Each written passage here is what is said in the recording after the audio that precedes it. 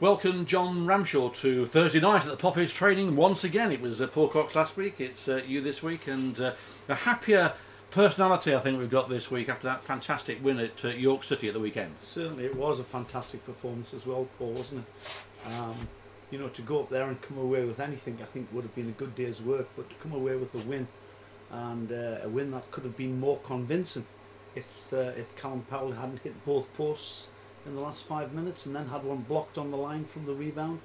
I thought it was an absolutely superb performance from the boys. Certainly after the downward spiral, shall we say, at Chorley, it was great to get back on track again.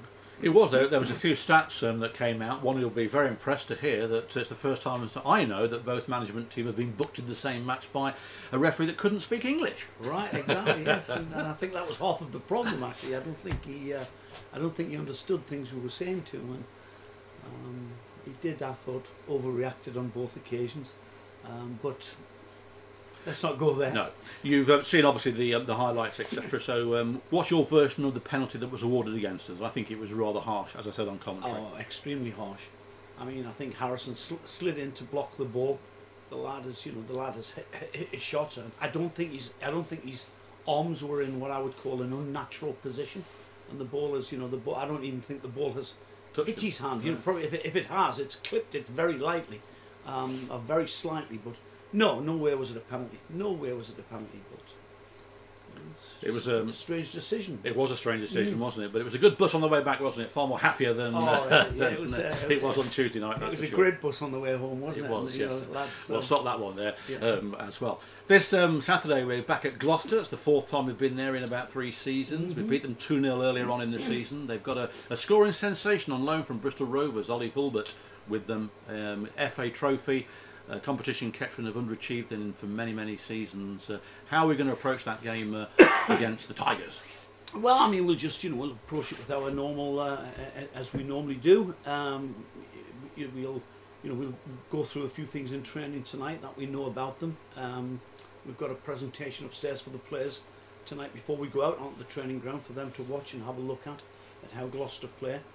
The one thing I will say is they are a lot stronger than they were when we played them earlier in the season. I mean, I thought when we played them earlier in the season, they'd fallen into that sort of trap of a team that wants to go full time, but the only people that can attract are young ex-academy players, and they looked a very young, inexperienced side. But they've certainly, in the last couple of months, they've brought in 1 or 2 experienced players. Bernard Mensah, who I rate very highly, he's back from injury. So it's going to be a tough Saturday. It's going to be another tough Saturday, But yeah, we'll give it our all. There's no 2 ways about that. And then the fixture list gets a bit congested up to the Christmas period. We've got another game away at Hereford, and then we're at home against Boston, and they've got Kidderminster Harriers looming, who are in superb form, aren't they, Kidderminster? Yeah, it's a busy period leading up to Christmas. I spoke to the chairman last night, and I said. I had a day off once, but I just can't remember what it was like, and it's really getting that way, with training and matches. I think we're going to be here virtually every other night, or on the road every other night. So it is a busy period, but it's the job we choose, and just get on with it. It's a good job then that we've got quite a large squad. You should be able to utilise most of the players throughout the games over this next sort of 5 or 6 weeks. Yeah, hopefully so. I mean, we're going to have a few missing for Hereford through suspension, and we may have a couple missing on Saturday because their parent club don't want them playing in the FA Trophy. But apart from that, be a chance to utilise the full squad. I think Isaac Stones is going to have a final fitness test tonight, which should declare him fit for Saturday, if we're lucky. And we've got 1 or 2. Ed Cooke's been recalled from his loan period at Stamford just to cover for any missing players. And young Calder. Well, Ricardo joined in training the other night. Didn't do a lot, but did some exercises with Rachel, and then joined in just a little bit of passing, a little bit of support work just to get his ankle moving. But he's not far away.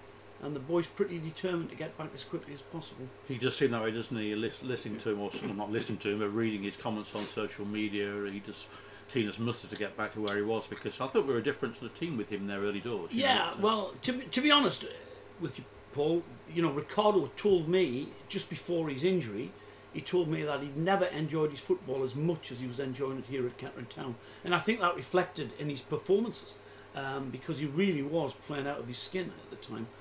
And we have missed him, without a doubt we've missed him. So let's get him back as soon as possible. It puts a little bit of pressure on the current incumbents in the position, and that's good. You know, we love a little bit of competition. Keeps players on the toes, keeps them performing at the highest level. But it'd just be great to see Ricardo back, because he's such a lovely lad. Finally, John, you'd said that with suspensions, and not injury, but with suspensions and parent clubs not allowing players to play in the FA Trophy, is there any consideration of bringing anybody else in, or will Dakari get called back from his loan period? Or well, we can't call Dakari back because he's gone for a month, and he has to stay the month.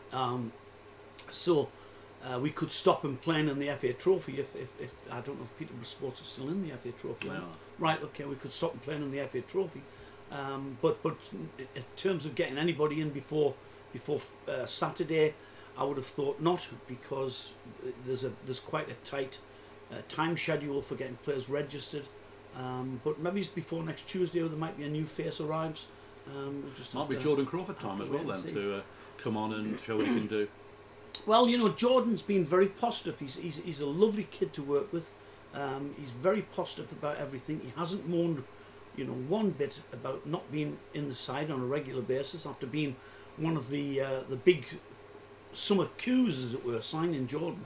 And he, like I say, he's remained positive throughout, and when he gets his chance, I can guarantee the kid will grab it with both hands. And when he's gone on, you know, as a substitute, he's given us a fresh impetus. He's given us energy. You know, he's a popular member of the dressing room, and the gaffer and I both rate him very highly. So, you know, when his chance comes, take it. And you know what it's like. We're always loyal to the people who are performing, without a doubt. Definitely so. Well, best of luck, John, against Gloucester on Saturday. We should be covering it for Poppy's TV, obviously, for everybody out there. And better get you back outside in the freezing cold for your training. I need to go get my coat on. Get your coat on. I might stay in here. Thanks, John, once again. Cheers. Thanks, Paul. Cheers. Take care.